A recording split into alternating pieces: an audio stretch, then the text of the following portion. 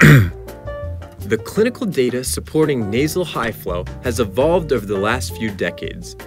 From understanding how the therapy works through mechanisms of action, to physiological studies and clinical practice guidelines that establish which patients benefit from NHF.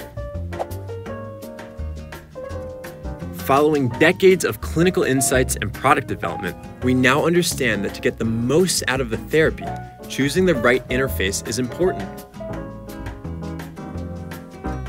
If we occlude more of the nares, sizing prongs too large, dead space clearance is compromised. And if the prongs are too small, pressure is compromised.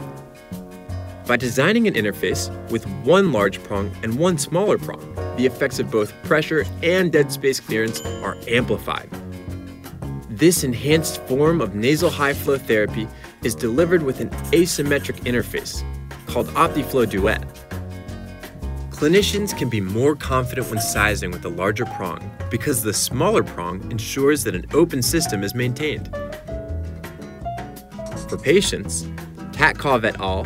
Found that dead space clearance accelerates because of the unidirectional flow, and positive airway pressure is enhanced because a greater proportion of the nares is occluded.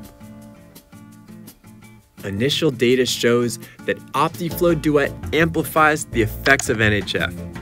There's more pressure, better dead space clearance, and it's quieter, while maintaining all the benefits of heated humidification. Wherever you are, whoever you're treating, make your flow matter.